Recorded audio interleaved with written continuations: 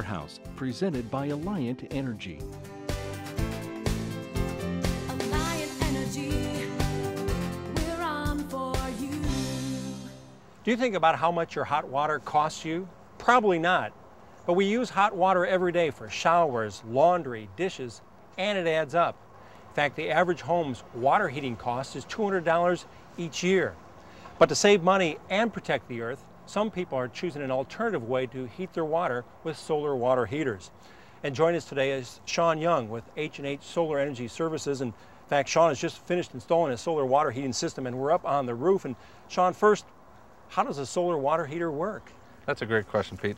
You've got four main components. You've got the solar collector, you've got a solar storage tank, you've got a solar control, and you've also got a solar heat exchanger. Okay, so we're up on the roof. Show us then how that works then. Well, again, you've got the solar collector and absorber here. You've got a racking system here that holds the equipment off of the roof, generally at about a 50 degree angle, so that you can maximize your performance in the winter months when the sun is lower in the sky. You're going to attach this directly to the roof trusses with some conventional lag bolts, and then in the rear here you can see we've got some piping that delivers the energy into the building through a flashing and down into the basement. So those are pretty much what you would see on the roof is what you've got here. And then you said the energy goes down, and that actually is how we heat the water, correct? That's right. Through the heat exchanger, there's a non-toxic heat transfer fluid that circulates through there with a pump, and that then delivers the energy into your storage tank, which then delivers it to your water heater and out of your faucet. Now we see, Sean, the tubes here, but this isn't the only type of system when we talk about solar panels, right? That's right. Typical panels? This is a newer technology called an evacuated tube system. This is got the chance to reach a little higher temperatures. They also make a flat plate collector. Cloudy days. What about cloudy days? Yeah, well, we're at one here today, and what you're going to see is the system performance will drop off a little bit, but you'll still get a good heat coming from them. So this system today here on a mostly cloudy day is about 110 degrees in the storage tank.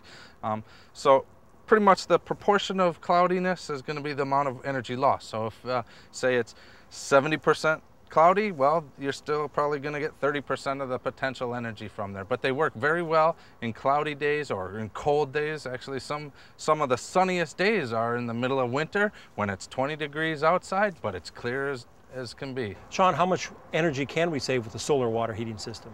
A typical residential system is going to save you roughly 70% of your annual hot water needs. Okay, what about maintenance for a system like this? Another good question. A well-designed system really is maintenance free.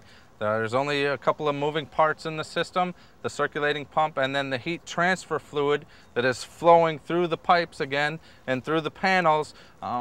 Should be inspected every 10 to 15 years to make sure that you've still got it protected from freezing up here in the northern part of the country. So Sean, really, I mean, this could last as long, I mean, if you had a roof, it could go infinite?